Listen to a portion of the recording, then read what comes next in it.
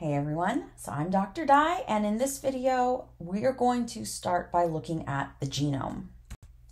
So life's continuity between cells rests on something called the cell cycle. It's a structured series of events, all right? And it's going to begin with one parent cell dividing to form two daughter cells. This is followed by further divisions of these daughter cells. These cell cycle mechanisms are conserved among eukaryotes. That means that this is the way it's done for single-celled, free-living protists, for plants, animals, fungi. They all follow the same structured series of events. So before delving into actual cell reproduction and how it works, or rather cell replication and how it works, it's really important for us to understand the structure and role of genetic information that's stored within each cell. So a cell's complete DNA makeup is called the genome. Prokaryotes feature a singular circular DNA molecule, and it's in the area we call the nucleoid region. You may remember that from way back in chapter 3. Some also carry smaller circular pieces of DNA called plasmids.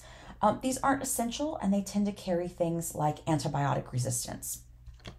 Eukaryotes, on the other hand, they possess multiple linear DNA molecules known as chromosomes.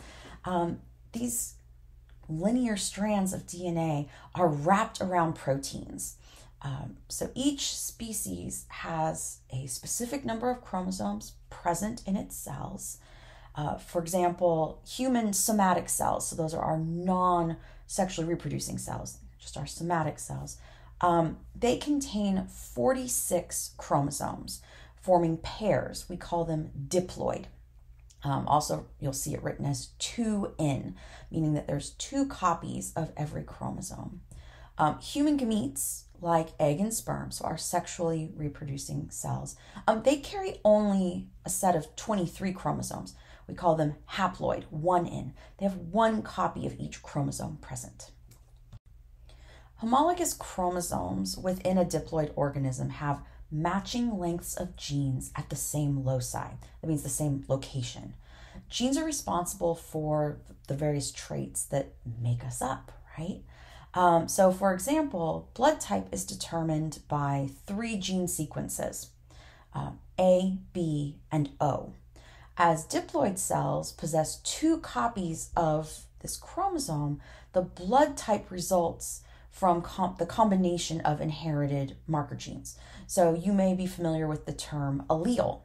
Okay, so combinations can be like AA, BB, OO, or you could have one chromosome that carries A and one chromosome that carries B or O, which would yield different blood types. These slight variations in trait like blood type, eye color, and height, they contribute to the diversity within a species. And this is true for all species, not just for humans.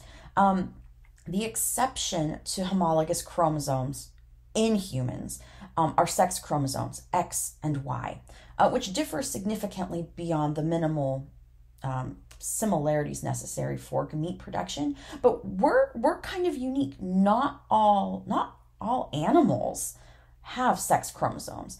It just happens that some mammals do. For example, really quick, turtles use temperature to determine gender, not a specific chromosome. All right, thank you for joining me in this brief discussion on the genome. I will see you in our next video where we're going to start to look at the details of the cell cycle.